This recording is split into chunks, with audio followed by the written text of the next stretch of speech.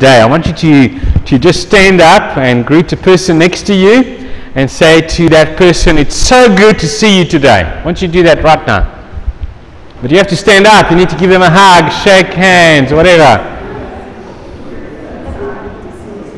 It's so good to see you today.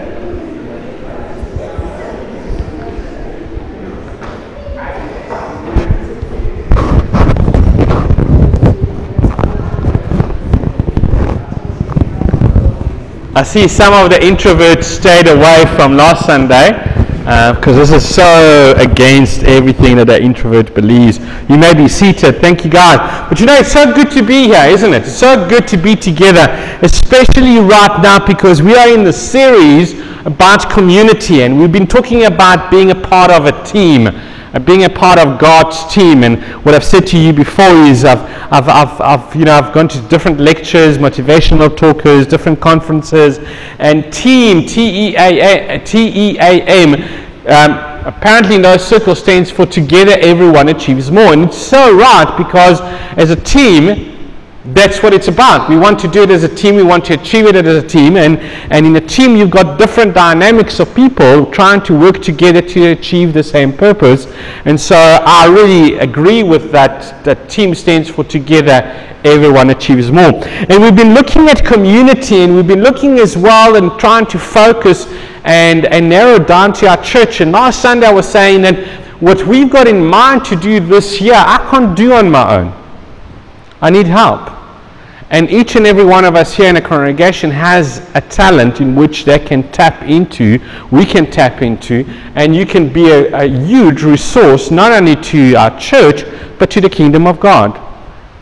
And if you've been going to church before, or maybe another church, you probably heard somebody stand kind of in a place like I'm standing and talking to you about something like I'm talking to you about community and what it means to be in community. They probably told you that community is good for you, and they were right. You probably heard this before, but that community is not only good for you, but it is a God thing. Community is a God thing.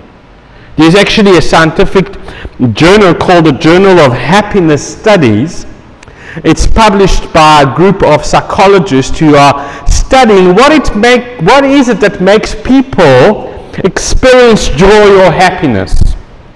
And they find that there is one factor that time after time distinguishes more with people that are happy from the people that are less happy. And it's not what you would probably expect. It's not wealth. It's not intelligence. It's not attractiveness, it's not achievement, but it's not how many likes you get on Instagrams.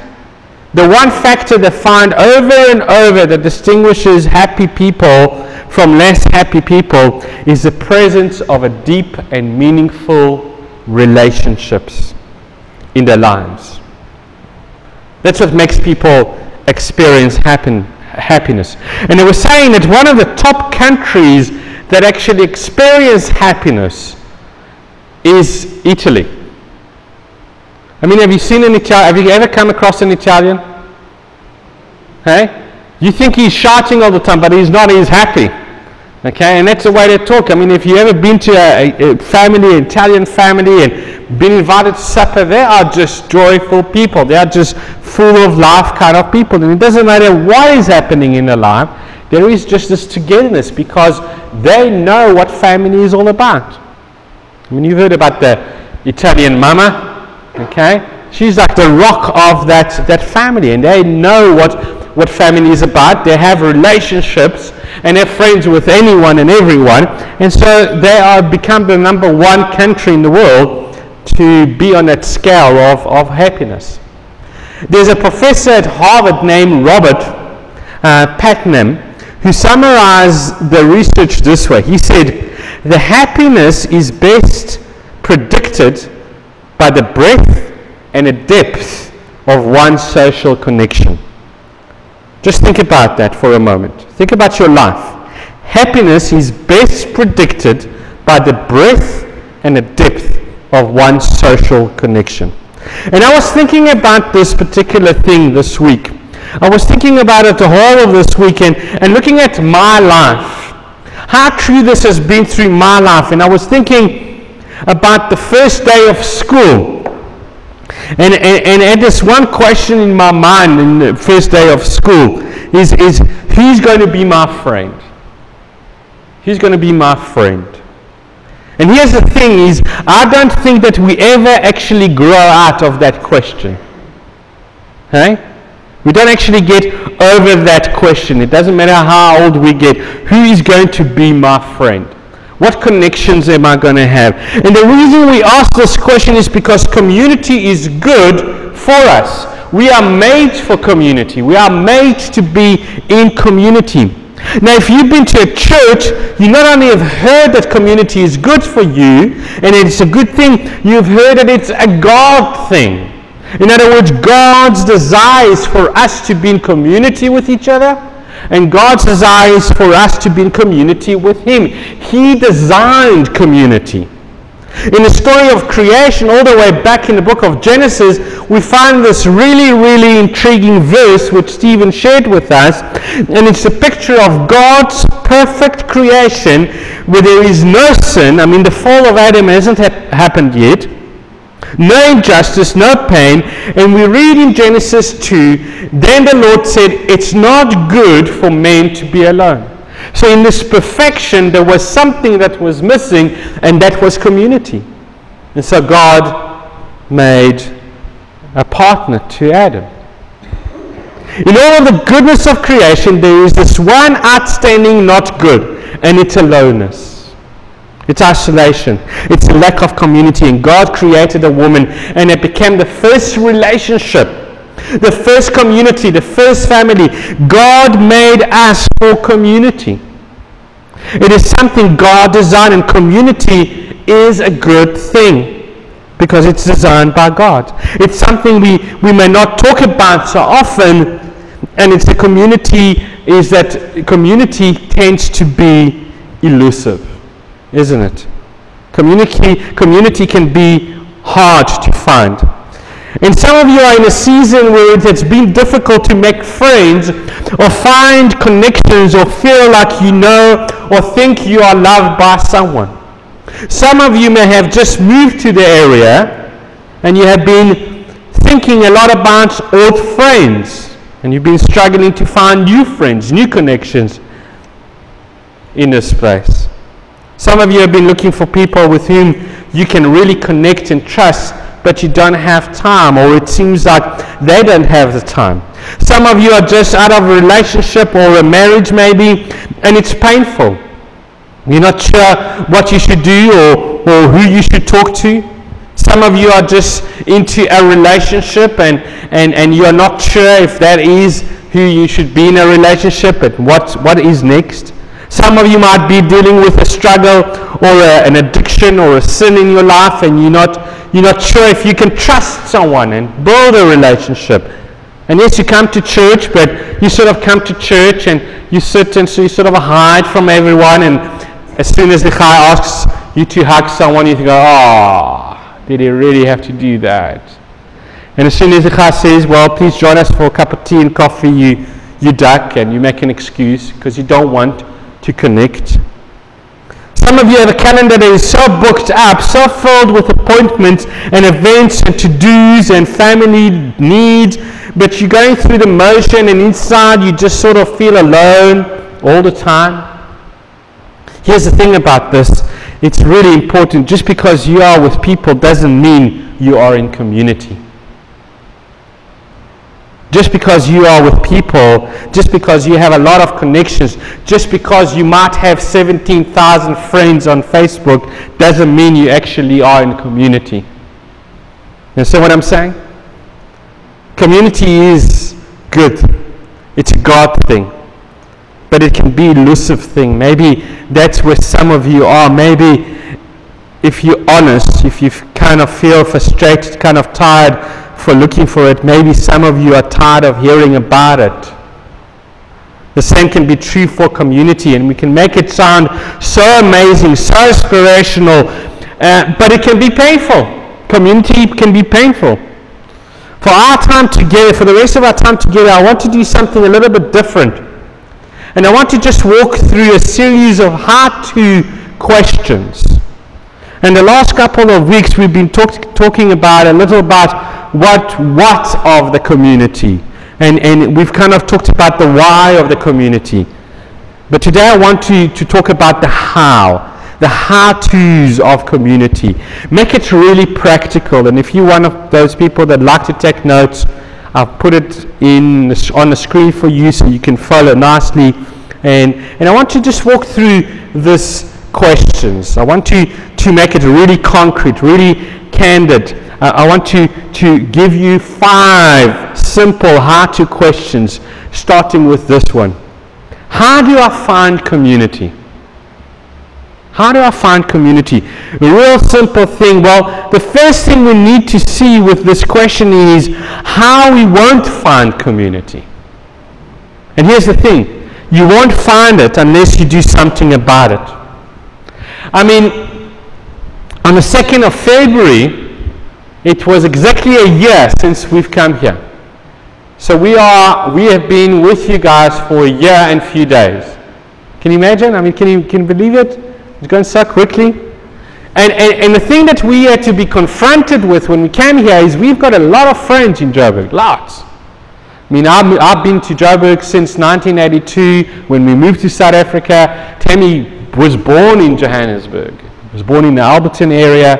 I sort of was more in the northern part of Johannesburg. But Johannesburg was our place. You know, we got used to the hustle and bustle of Johannesburg. We got used to the shopping centers of Johannesburg. We got used to the traffic jams of Johannesburg. It was our place, and we made connections. We've got lots of friends. I've got friends from school. She's got friends from school, from the different churches that I was ministering around Johannesburg.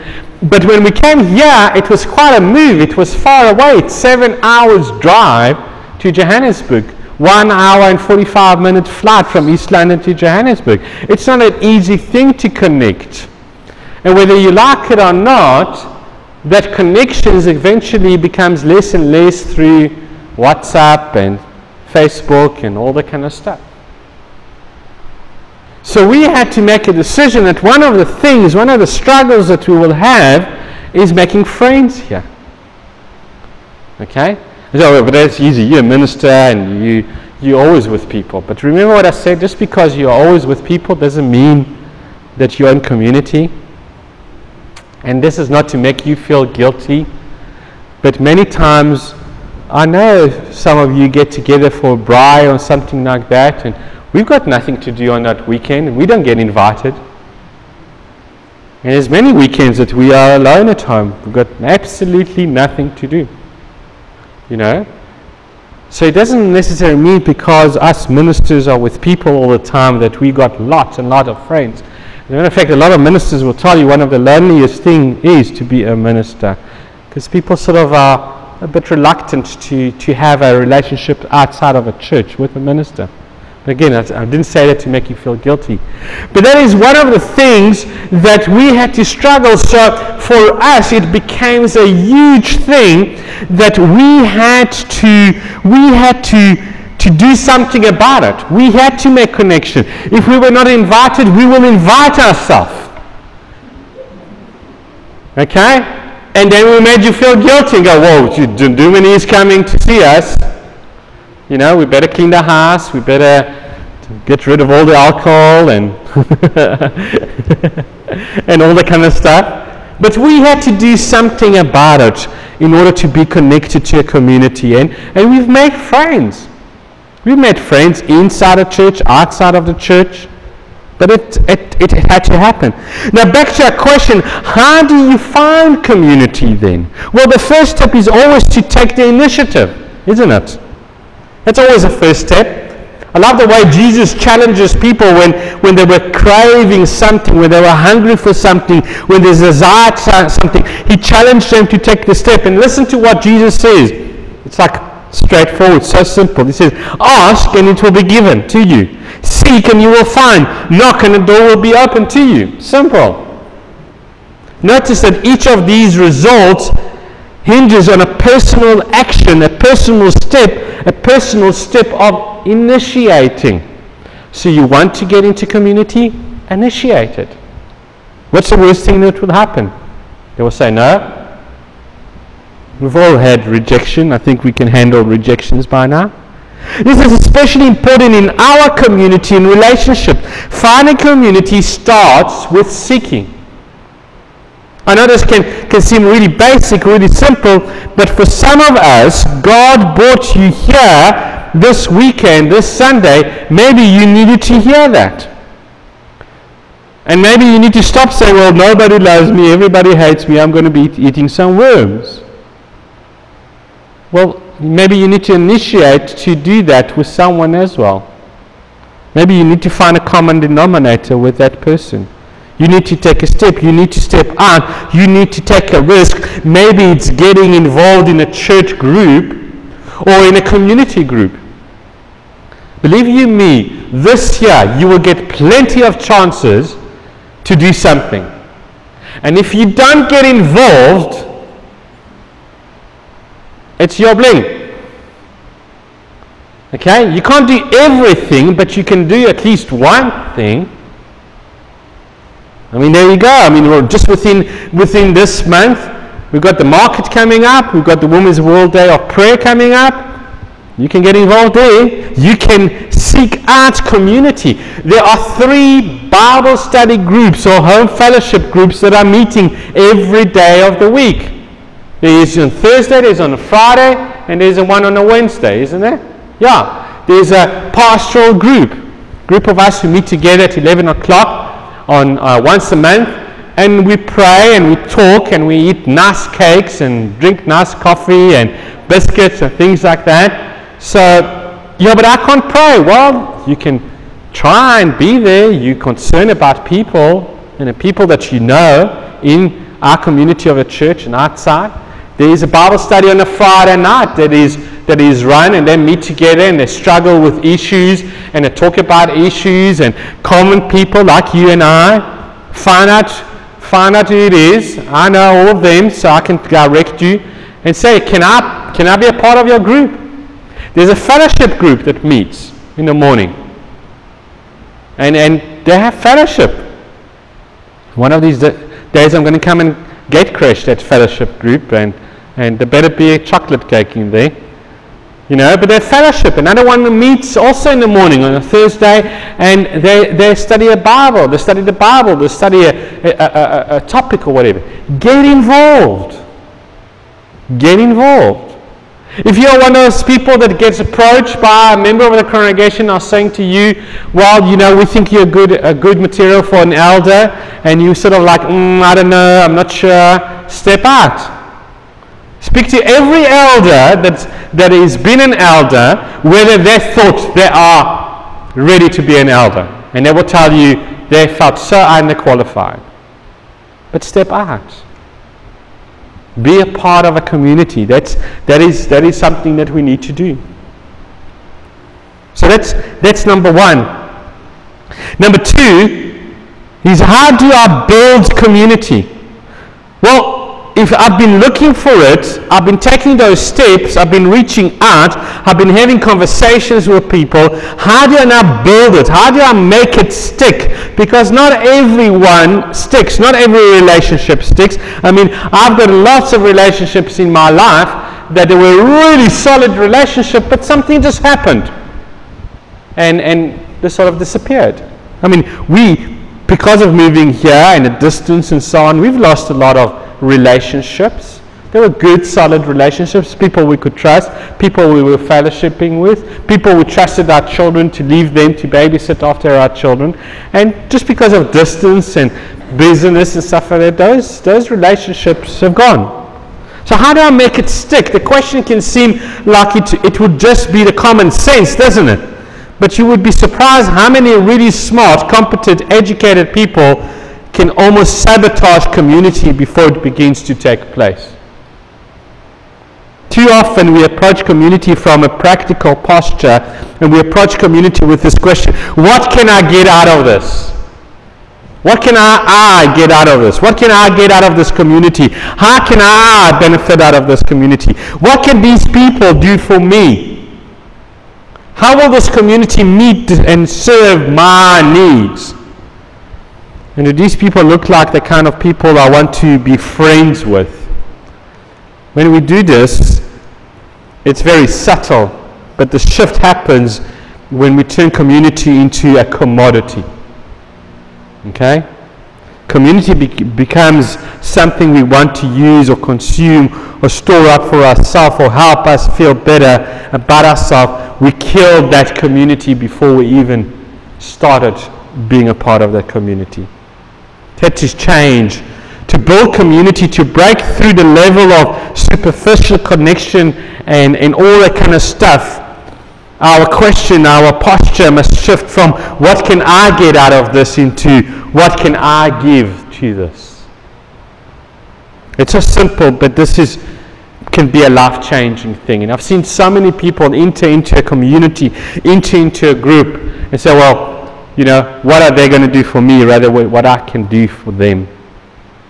I've been sharing with you for some quotes from this book, Life Together by Dietrich Bonhoeffer.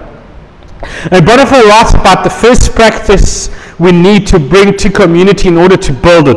And he says the first thing we need to do, listen to what he writes. He says, the first service one owes to another in fellowship consistency is listening to them.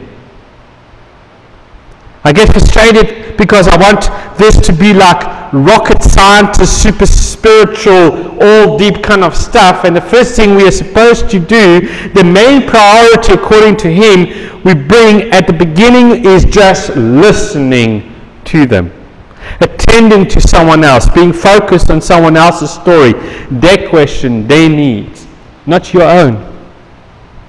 Then listen to what else he says. He says, many people are looking for an ear that will listen. They do not find that among Christians because these Christians are talking where they should be listening. Have you ever come across those kind of Christians? He goes on to say this is the beginning of death of the spiritual life. This is how serious this is. In the end, there is nothing left, the spiritual chatter that has been done by pious words. Have you ever been around a Christian who just loves to hear themselves talk? Okay? Why are you all looking at me? I was in a group once, and there was this guy who always had something to say about Scripture or the Bible, or politics or religions, to the point that no one else could get a word in. And it literally annoyed every person until Tammy finally stood up and just told me I need to shut up. Okay, I'm joking. It's this very subtle but essential shift when we come into this process of others. What question are you asking? What can I get out of this? What am I supposed to bring to this? What can I give? What do I have to offer? Am I excited about everyone getting to know me and my stories? Or am I here to see where I can fit in and what I can do? And then out of it, I might get something. In the New Testament, James writes, he says, everyone should be quick to listen, but slow to speak. So who does this apply to? Everybody. It doesn't matter if you're a leader, it doesn't matter if you have been in groups the longest, it doesn't matter if you feel like you know more, it doesn't matter if you feel like someone else doesn't know enough and you have to all these answers. Everyone should be quick to listen and slow to speak. So here's my challenge to you with this one.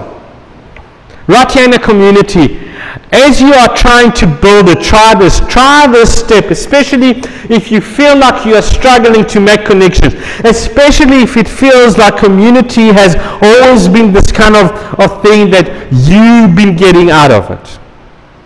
Ask yourself the question, what can I do in this community?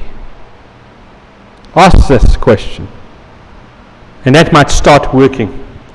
The next point, how do I deepen community? I've built it. How do I deepen community now?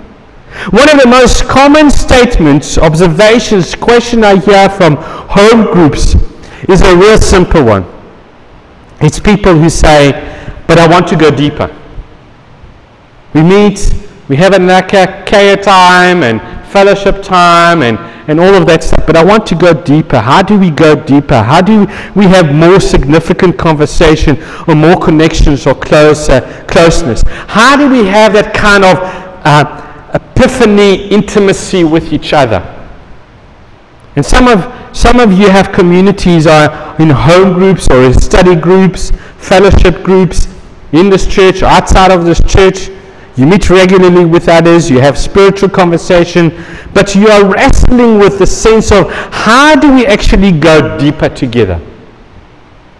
Hey, am I speaking to anyone here? You say, oh, we do that, but I want that deeper connection. I mean, how you were saying that this year we want to get deeper with God. How do I get deeper with God? How do I get deeper with those people and with God? And I can tell you, I've been in community groups where we've tried a number of different things to get to the place of the sense of depth. And they've changed how they study the scriptures and how they read different books and try different curriculums. And all of these practices are good, but they can all be helpful. But one thing that stood out as a breakthrough and as it transcended all these attempts to bring depth, and again, it's what Bonhoeffer in his book Love Together calls active helpfulness. Active helpfulness. If you want depth in your community, whatever community you're part of, it's this idea of being helpful.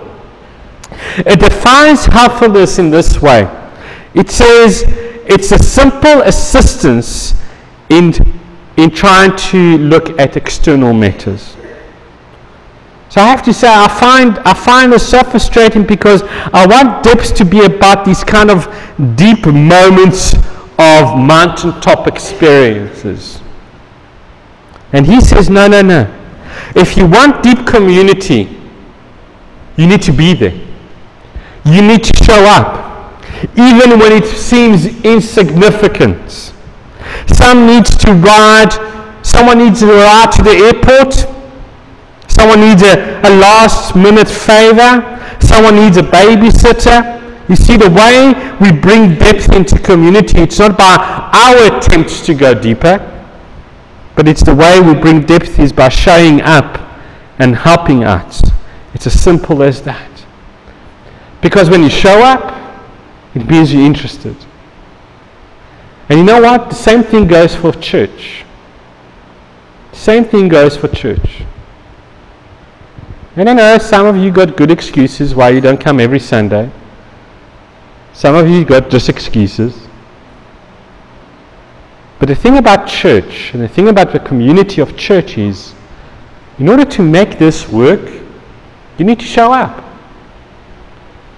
Because in showing up, you get to understand about the life of the church. You get to understand every Sunday, and I don't know if you've noticed, but every time I talk to you guys on Sunday, it builds up to something.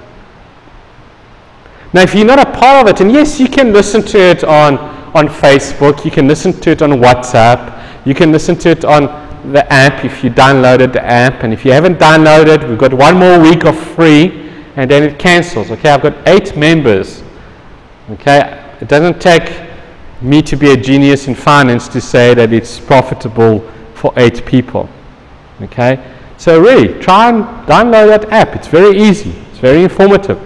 But you need to stay connected, and you need to stay connected with people. I mean, there might be someone here that you saw that you haven't seen for a while. It might be a good thing for you to go to that person and say, I haven't seen you for a while. And why is that? You know, please forgive me, I didn't phone you, I didn't SMS you, I didn't come and see you, but I've noticed you haven't been around. It's so nice that you're around here today. And connect. But you need to show up. And I think that when you show up, that's when depth happens. That's when a person can say, you know what? I've seen that person in every Sunday at church, and I'm struggling with it. That kind of looks like a kind of person that I can approach and say, listen, will you pray with me? I just need prayer. If you haven't been a part of the church and you don't come every Sunday, how do you know the character of elders that need to be elders? You don't really know them. So it's important. And we're being very honest here. I said we were going to be honest. Here's the thing. We live in a culture where we need to, we worship our time, isn't it? Our time is our treasure. Our time is the most important thing. And we feel like it's so costly just to give up a few moments of a time. But the greater cost comes when we aren't willing to give up a short-term time to be there, to be helpful in terms of a long-term loss of community. I mean, speak to the guys who were involved in last year, Tambuki. It was hard work. The steakhouse is not for sissies. But what we really enjoyed, what I really enjoyed, was the community, was the fellowship. We stopped for about 2 hours, I think it was, because, there was something on, a show on, or whatever. We knew we were not going to sell. We needed a break. And, we put our feet up, and some of us walked around and stuff. That was enjoyable. The fellowship was enjoyable. Someone came to me the other day and said, I really enjoy the coffee and the tea and the biscuits after the service. Because I get to chat to people. I get to, to see a person that I haven't seen for a long time. 2 new people came the other Sunday to church, and they SMS'd me during the week, and they said, thank you for the warm welcome that the church gave us. And that's community. And I felt so welcome that they've already acted out towards this community, and they've been one Sunday with us. But praise God for that, and praise God for the fact that they felt that there is community in here and they can be a part of the community. And I'm speaking here to people who might be new to this church, or might have been here since Kingdom Come. I'm speaking to both. We need this community. Number 3. No, that was number 3. Sorry. Number 4. How do I preserve my community? How do I preserve it? Because I made it deep. I made it connection. How I build it up. How do I preserve the community? And this is an interesting one. You see, for some of you have really good community thing going. You maybe are one of those community people, and you've got many community. Some of you have a group or a community, and you meet together, and you know each other, and you know the stories, and you know the children's stories and the grandchildren's stories, and you can finish each other's sentence, and you study the scriptures, and you have it all done, and you are in the hall of fame of communities, and you understand community, and some of you are blessed with that, and that's great. But when we get into seasons like that, the strange dynamic begins to emerge in community. We begin to think, how do I protect this? How do I preserve this? How do we protect this dynamic? It's such a good thing. The problem is that when community is not at risk, the question is, what makes community at a risk of getting stale, or being a cliche, or being a clique, being an insider's focus? It's kind of a counterintuitive thing, isn't it? Because community is supposed to be welcoming. And if you want to preserve the quality of community, you have to disrupt it sometimes, doesn't it? You have to invite others in. I just recently heard the story of a group, and not in this church, in one of the other churches here, and of a group who invited someone who wasn't a Christian at all. But one of the people in the group said, I'll go every Wednesday to this group. Why don't you come with? And let's call that person Mike. And there was this fear that having Mike in the group would kind of ruin the dynamic of this group that has been meeting for 10 years. They've had it down. They do community 101, 102, 103, and 104. They've written a thesis, a PhD on how to do community. So they've been doing it, but now the problem is how do we invite Mike, and how is Mike not going to ruin this community? Would change all the experience that they've just been together? And what are they going to do about this? Because Mike doesn't know all the stories. And I worried it was going to mess up the chemistry, change the dynamic. And guess what? It did. Mark didn't know all of the Bible story. Mark wasn't living his life the same way they all lived. Mark brought some colorful language into the group that was sort of different to their language, if you know what I mean. But some really cool things began to happen as well. You see, they didn't just read the Bible. They actually had to now wrestle with the Bible, because the questions that Mark was bringing into that group was not just Jesus loves you, this I know, for the Bible tells me so. There were some really interesting questions he was bringing. And they couldn't avoid some of those hard, sticky questions. They had to actually address them and wrestle with them. They didn't just close the time with kind of a routine prayer. They had to learn to talk to God, because someone was in the room who didn't understand all the assumptions that they knew about. The so-called outside helped them build real community again. Not to mention what this did for Mark in his life, and he began to discover the reality of God and the joy of the community. And eventually in that community he made a decision to follow Jesus Christ. And not even a year later he was baptized. Because that community recognized that they had to be disrupted. And maybe that right person had to come into, not the right person had to come into that.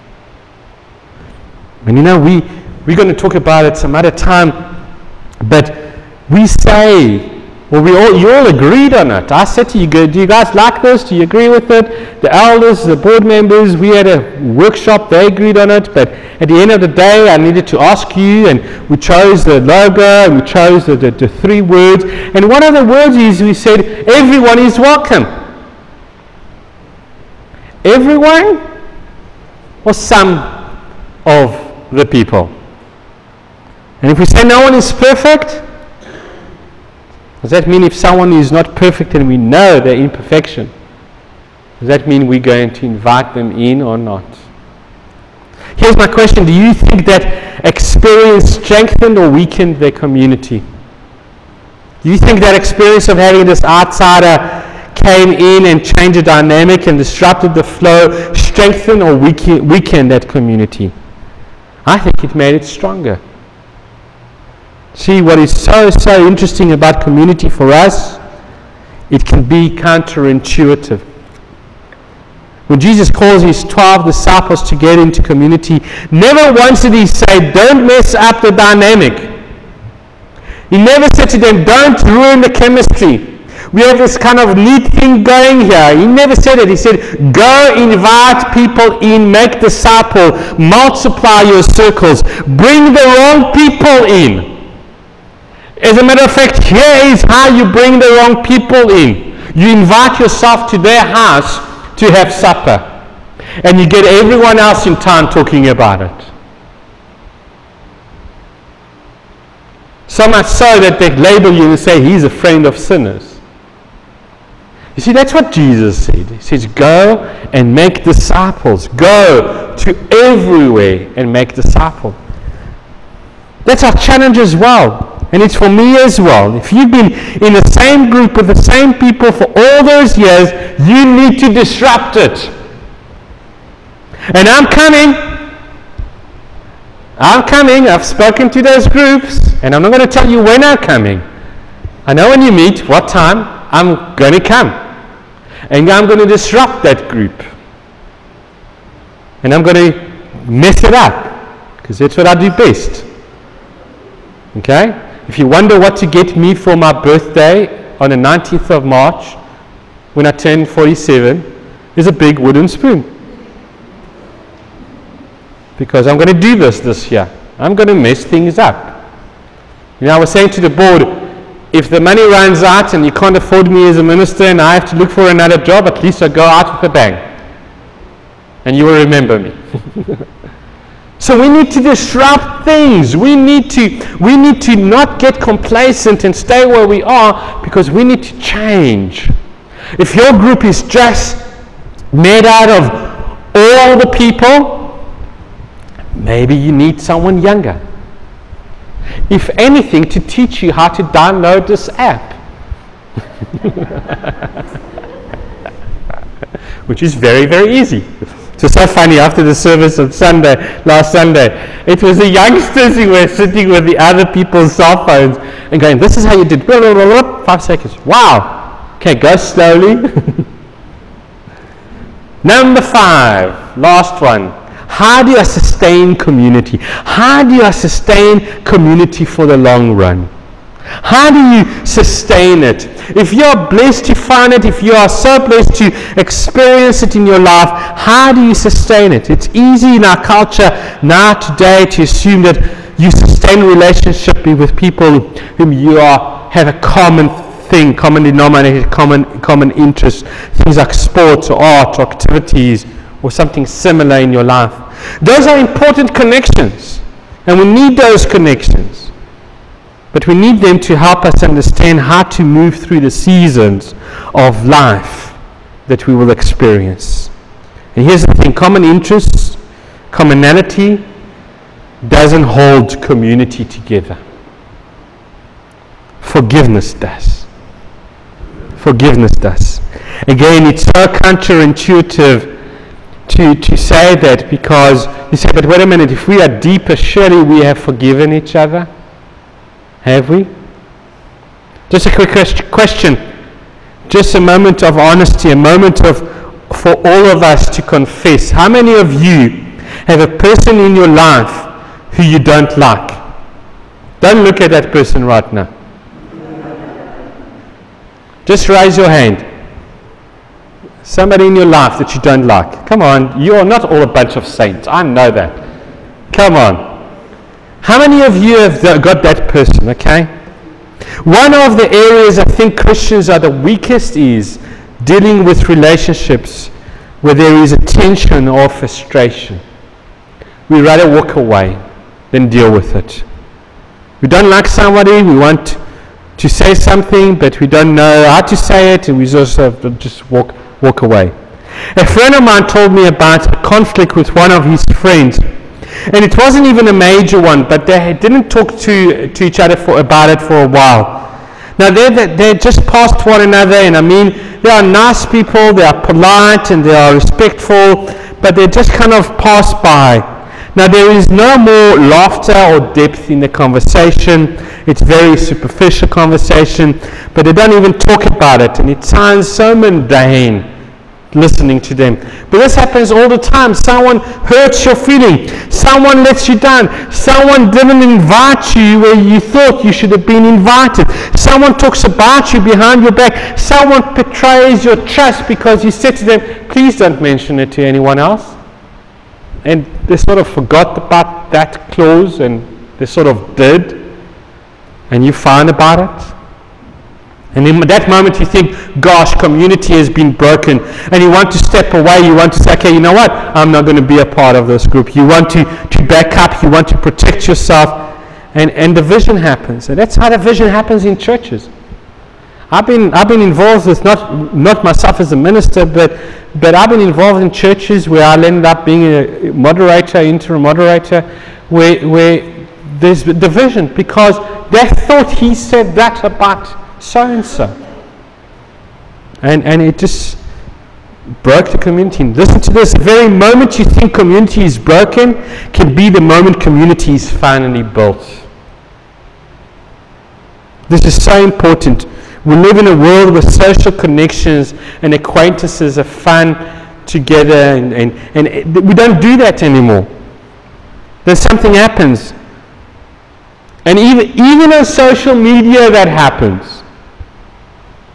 And it's so funny because it makes it look so easy on social media. You just go to your general, you look after your friends, you take out that friend and you just press the button and you uninvite. Boom. Unbefriend. Boom. Like, I'm not your friend anymore. And they made it that easy. We make it that easy. But the moment you think community is broken can be the moment the real community, the community you are made for, the community to desire is finally built. It's not through avoiding it, but it's through forgiving it. And if you are in a community right now, whether a small group, Bible study group, home cell groups, whatever it is, at work, when you feel that has happened, maybe you need to step out and say, well, maybe forgiveness needs to be in there. I love how the Apostle Paul kind of puts those things together, and he writes in Colossians, he says, bear with each other. Isn't that just challenging just to think about that? Just to bear with each other, something that is so not easy to do, to bear with each other. But he says, bear with each other and forgive one another. If any of you has a grievance against someone, forgive as the Lord forgave you. Forgive as the Lord forgave you. Is there anything you could do that God could not forgive you? No. When God forgave you, you need to forgive. So these are the points of how do we do this? How do we get into the community? And how do we sustain the community? And some of you right now are feeling a little convicted that you approach community with that kind of consumer behavior. What can they do for me? Maybe it's time to look someone in the eye and think about, what about them? And some of you are thinking, how do we go deeper? But you just don't have time to give. Maybe that's just it. Maybe you need to give your time. Maybe you need to give some of your time. Maybe you just need to show up. Maybe you've been making excuses after excuses, and you've been getting an invite after invite to the church, to the group, but somehow you're just always busy on that particular day or that particular time. How about showing up, be present with people's lives? Maybe that's a step God is calling you to take this morning. Some of you are in a great community, but in that verse of kind of a stale environment, getting superficial, and you need to preserve it. You feel like you're losing it. Well, maybe you need to bring someone to mess things up and stir things up. And maybe some of you can't sustain that community. So right now, I want to challenge you, everyone who's listening right now, to tell God, which step do you want me to take? Which step do you want me to take? Which step are you calling me to take? And commit to that. And say, God, I'm going to take a step this week. Just one little step. And I'm going to get out of my comfort zone. And I'm not sure what's going to happen, but I'm going to take one little step this week in pursuit of the community that is a God thing, and it's a good thing, and you designed it. So, this is what I challenge you to do. Let's do that together as a family in the church. Let's pray. Lord, we come before you and we offer this little simple commitments, not because it's up to us, but because you've invited us to seek, so we might find and ask, so we might receive. Jesus, we need you this week to walk with us as we take these steps into the communities, into relationship, into forgiveness, into invitation, into being there for people. We need you this week, Lord, like we've never needed you before, to give us courage and strength and confidence to take that step where we need to take this step. And we thank you, Lord, for taking the first step for us, to initiate, to draw near, to be with us, to bear with us, and to forgive us. And Lord, as a family here in St. Columbus, Lord, allow each one of us to work together as a team. Allow each one of us to find what it is that I can be and what it is that I can do in this family called St. Columbus Presbyterian Church, and what can I bring into, and to show up and be connected. Lord, I pray that every time that we find that we have a good excuse, that you will stop us in our track and that you will remind us that maybe we need to step out and just show up. Give us courage as we take a step. And we pray this in your name. Amen. We're going to stand as we sing our last song together. And it's "Guide Me, O thou great Jehovah."